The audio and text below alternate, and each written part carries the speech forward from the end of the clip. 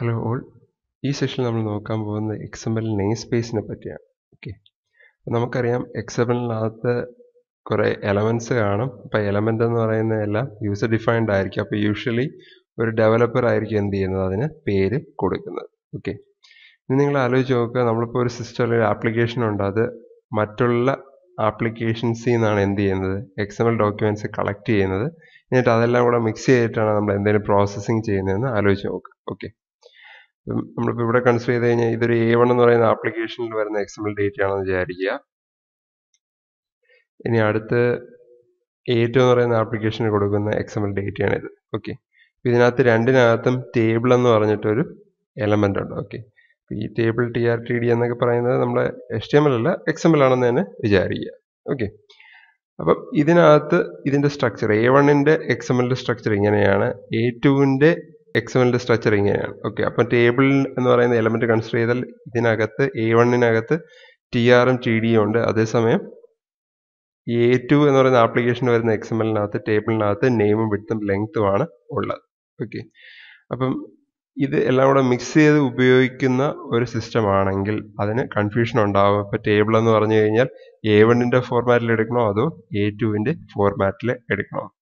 അപ്പോൾ ഈ ഒരു ആംബിഗ്വിറ്റി മാറ്റാൻ വേണ്ടിയിട്ടാണ് നമ്മൾ എന്ത് ഉപയോഗിക്കുന്നത്, നമുക്ക് വേണമെങ്കിൽ ഈ ടാഗിന് മുമ്പായിട്ട് നമുക്കൊരു പ്രിഫിക്സ് ഉപയോഗിക്കാം. ഓക്കെ, അപ്പം ഈ കോൺഫ്ലിക്റ്റ് അവോയ്ഡ് ചെയ്യാൻ നമ്മൾ എന്ത് ഉപയോഗിക്കുന്നത്, ഈ പ്രിഫിക്സ് ഉപയോഗിക്കുന്നത്. അപ്പോൾ ഈ A1 എന്ന് പറയുന്ന ആപ്ലിക്കേഷനിൽ വരുന്ന എല്ലാ ടാഗിനും മുമ്പായിട്ട് നമ്മൾ എന്ത് കൊടുത്തു, H എന്ന് പറഞ്ഞ് പ്രിഫിക്സ് കൊടുത്തു. അപ്പം പ്രിഫിക്സ് കൊടുക്കുമ്പോൾ ശ്രദ്ധിക്കുക, H കോളൻ എന്ന് പറഞ്ഞിട്ടായിരിക്കും നിങ്ങൾ പ്രിഫിക്സ് കൊടുക്കുന്നത്. പ്രിഫിക്സിന്റെ പേര് H ആണെങ്കിൽ H കോളൻ എന്ന് പറഞ്ഞിട്ടായിരിക്കും നിങ്ങൾ ആ പ്രിഫിക്സ് കൊടുക്കുന്നത്. ഓക്കെ, അപ്പോൾ ഇവിടെ H colon table, H colon TR, H colon TD, H colon TD, H colon TR, H colon table.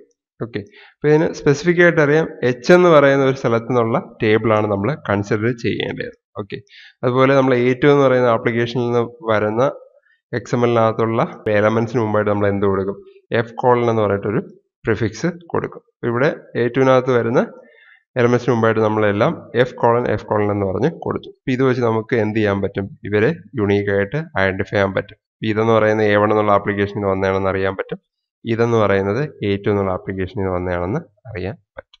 Okay, ഇനി ഇങ്ങനെ പ്രിഫിക്സ് കൊടുക്കണമെങ്കിൽ ഈ പ്രിഫിക്സുമായിട്ട് നമ്മൾ എന്ത് ചെയ്യണം, ഒരു നെയിം സ്പേസിനെ അസോസിയേറ്റ് ചെയ്യണം. ഓക്കെ, അപ്പോൾ എപ്പോഴും നമ്മൾ പ്രിഫിക്സ് കൊടുക്കുന്നതിന് മുമ്പായിട്ട് ആ പ്രിഫിക്സിന്റെ നെയിം സ്പേസ് എന്താണെന്ന് പറഞ്ഞു കൊടുക്കുക. ഓക്കെ, ഈ നെയിം സ്പേസ് എന്ന് പറയുന്ന ഒരു collection of element attributes names ആണ്. ഇപ്പം ഈ XML നെയിം സ്പേസ് വെച്ച് നമുക്ക് എന്ത് ചെയ്യാൻ പറ്റും, ഒരു ഓതറിന് അൺആംബിഗ്യുവസ് ആയിട്ട് എന്ന് വെച്ച് കഴിഞ്ഞാൽ യാതൊരു ഡൗട്ടും കൂടാതെ തന്നെ എന്ത് ചെയ്യാൻ പറ്റും, സെയിം നെയിമുള്ള എലമെന്റ്സിനെ കണ്ടാൽ തിരിച്ചറിയാൻ പറ്റും. ഓക്കെ, നമ്മൾ ഇവിടുത്തെ കേസ് പറയുന്നത് നിങ്ങൾക്ക് അറിയാൻ പറ്റും, ഇവിടെ ടേബിളാണ് രണ്ടിലെയും എലമെന്റിന്റെ പേരെന്ന് പറയുന്നത്. പക്ഷെ നമുക്ക് ഈ ഒരു പ്രിഫിക്സ് കൊടുക്കുന്നത് നമുക്ക് എന്ത് ചെയ്യാൻ പറ്റും, അതിനെ ഡൗട്ടൊന്നും കൂടാതെ ആരുടെ എലമെന്റ്സ് ആണെന്നുള്ളത് ഐഡന്റിഫൈ ചെയ്യാൻ പറ്റും. ഓക്കെ, അപ്പോൾ അത് നമ്മുടെ ഈ ഒരു നെയിം സ്പേസിന്റെ യൂസ് എന്ന് പറയുന്നത്. അപ്പോൾ അങ്ങനെ ചെയ്യുന്നതുകൊണ്ട് തന്നെ അവിടെ നെയിം കോൺഫ്ലിക്ട്സ് അല്ലെങ്കിൽ കൊലിഷൻസ് ഒന്നും വരുന്നില്ല. ഓക്കെ, ഇനി ഈ നെയിം സ്പേസ് നമ്മൾ ഡിഫൈൻ ചെയ്യുന്നത് XML NS എന്ന് പറഞ്ഞൊരു ആട്രിബ്യൂട്ട് ഉപയോഗിച്ചിട്ടാണ്. അത് എപ്പോഴും ഒരു സ്റ്റാർട്ട് ടാഗ്, എലമെന്റിന്റെ സ്റ്റാർട്ട് ടാഗിലാണ് നമ്മൾ കൊടുക്കുന്നത്. XML NS means XML name space. Okay, അത് കൊടുക്കുന്ന സിന്റാക്സ് എങ്ങനെയാണ്, നമ്മൾ സ്റ്റാർട്ട് ടാഗിനകത്ത് ഇങ്ങനെ ഒരു ആട്രിബ്യൂട്ട് ആയിട്ടാണ് കൊടുക്കുന്നത്, XML NS colon prefix equal to double കോട്ട്സിനകത്ത് uniform resource identifier അല്ലെങ്കിൽ യൂണിഫോം റിസോഴ്സ് ലൊക്കേറ്റർ അല്ലെങ്കിൽ യൂണിഫോം റിസോഴ്സ് നെയിം. ഇതിൽ ഏത് വേണമെങ്കിലും നിങ്ങൾക്ക് ഇതിനകത്ത് കൊടുക്കാം. ഓക്കെ, ഇപ്പം ഈ URI അല്ലെങ്കിൽ യൂണിഫോം റിസോഴ്സ് ഐഡന്റിഫയറിനകത്ത് നിങ്ങൾ എന്താണോ കൊടുക്കുന്നത് അവിടെ പോയിട്ട് അവിടെയുള്ള സ്ട്രക്ചർ ആയിരിക്കും എന്ത് ചെയ്യുന്നത്, അവൻ ഇന്റർപ്രറ്റ് ചെയ്യാൻ വേണ്ടി ഉപയോഗിക്കുന്നത്. ഓക്കെ, നമുക്കൊരു എക്സാമ്പിൾ കാണുമ്പോൾ കുറച്ചും ഡീറ്റെയിൽ ആയിട്ട് മനസ്സിലാവും. ഓക്കെ, അപ്പോൾ ഇതൊരു എക്സാമ്പിൾ ആണ്, നമ്മുടെ XMLന്റെ പ്രൊലോഗാണിത്. ഇതതിൻ്റെ റൂട്ട് എലമെന്റ് ആണ്. നമ്മൾ റൂട്ട് എലമെന്റിനകത്താണ് എന്ത് ചെയ്തത്, നെയിം സ്പേസ് ഡിഫൈൻ ചെയ്തിരിക്കുന്നത്. അപ്പോൾ നമ്മൾ H എന്ന് പറഞ്ഞൊരു പ്രിഫിക്സും ഡിഫൈൻ ചെയ്തിട്ടുണ്ട്, F എന്ന് പറഞ്ഞൊരു പ്രിഫിക്സും ഡിഫൈൻ ചെയ്തിട്ടുണ്ട്. നെയിം സ്പേസ് ഡിഫൈൻ ചെയ്യാനുള്ള സിന്റാക്സ് ഇങ്ങനെയാണ്, XML name space colon H colon കഴിഞ്ഞ് നമ്മൾ പ്രിഫിക്സിന്റെ പേര് കൊടുക്കും, ഈക്വൽ ടു എന്താണോ ഒരു യൂണിഫോം റിസോഴ്സ് ഐഡന്റിഫയർ അല്ലെങ്കിൽ ലൊക്കേറ്റർ, അത് നമ്മൾ കൊടുക്കും. അപ്പോൾ ഈ H എന്ന് പറഞ്ഞു കഴിഞ്ഞാൽ ഈ ഒരു പർട്ടിക്കുലർ അഡ്രസ്സിനകത്തുള്ള ഡെഫിനിഷൻസ് അല്ലെങ്കിൽ സ്കീമാസ് ആയിരിക്കും വരുന്നത്. ഓക്കെ, അപ്പം ഈ പറയുന്ന ലൊക്കേഷനകത്താണ് എന്ത് ചെയ്തിരിക്കുന്നത്, നമ്മുടെ ഈ ടേബിളും TRും TDയും എല്ലാം ഡിഫൈൻ ചെയ്ത് വച്ചിരിക്കുന്നത്. അപ്പൊ അവിടെ പോയിട്ട് ആ ഒരു ഡെഫിനിഷൻ അനുസരിച്ചായിരിക്കും എന്ത് ചെയ്യുന്നത്, ഈ ഡേറ്റ ഇന്റർപ്രറ്റ് ചെയ്ത് എടുക്കുന്നത്. ഇനി അതേസമയം XML NS:(F) ഈ അഡ്രസ്സ് കൊടുത്തു കഴിഞ്ഞാൽ ഈ അഡ്രസ്സിനകത്തായിരിക്കും എന്ത് ചെയ്യുന്നത്, ഈ പർട്ടിക്കുലർ സ്ട്രക്ചർ ഡിഫൈൻ ചെയ്ത് വച്ചിരിക്കുന്നത്. ഓക്കെ, അപ്പം ഈ ഒരു സ്ട്രക്ചർ ഇതിനകത്ത് കിടക്കുന്നത് കൊണ്ടാണ് നമ്മൾ എന്ത് ചെയ്യുന്നത്, ഈ ലൊക്കേഷനെ നമ്മൾ ഈ പ്രിഫിക്സുമായിട്ട് എന്ത് ചെയ്യുന്നത്, അസോസിയേറ്റ് ചെയ്യുന്നത്. ഇതായിരിക്കും നമ്മൾ എന്തെന്ന് പറയുന്നത്, നെയിം സ്പേസ് എന്ന് പറയുന്നത്. അപ്പൊ ഈ നെയിം സ്പേസിനകത്ത് ഇതിനെപ്പറ്റിയുള്ള എല്ലാ ഡീറ്റെയിൽസും കാണും. ഇപ്പൊ നമുക്ക് ടേബിൾ എന്ന് പറഞ്ഞ ടാഗ് ഉണ്ടെങ്കിൽ അതിനകത്ത് നെയിം ഉണ്ട്, വിഡ്ത്ത് ഉണ്ട്, ലെങ്ത് ഉണ്ട്, ഇങ്ങനെയുള്ള ഡീറ്റെയിൽസ് എല്ലാം ഈ ഒരു അഡ്രസ്സിൽ പോയാൽ നമുക്ക് കിട്ടും. അപ്പൊ ആ ഒരു പർട്ടിക്കുലർ XMLന്റെ ഡെഫിനിഷൻ അല്ലെങ്കിൽ സ്കീമ എന്ന് പറയുന്നത് ഈ പർട്ടിക്കുലർ അഡ്രസ്സിനകത്ത് കാണും. ഓക്കെ, ഇപ്പൊ നമുക്ക് ഈ ഒരു പ്രിഫിക്സ് കൊടുക്കുന്നതുകൊണ്ട് പിന്നെ വേറെ കൺഫ്യൂഷൻ ഒന്നുമില്ല. ഇതിനെപ്പറ്റിയുള്ള ഡീറ്റെയിൽസ് എന്ന് പറയുന്നത് നമുക്ക് ഈ ഒരു URL അല്ലെങ്കിൽ URI വഴി നമുക്ക് കിട്ടും. ഓക്കെ, അപ്പൊ ഇവിടെ ഈ പർട്ടിക്കുലർ അഡ്രസ്സിനകത്തുള്ള സ്ട്രക്ചർ ആയിരിക്കും ഫോളോ ചെയ്യുന്നത്. അതുകൊണ്ട് നമ്മളിവിടെ H:(table), H:(tr), H:(td) എന്ന് പറഞ്ഞാണ് നമ്മളിവിടെ കൊടുത്തത്, ഇവിടം തൊട്ട് ഇവിടം വരെ.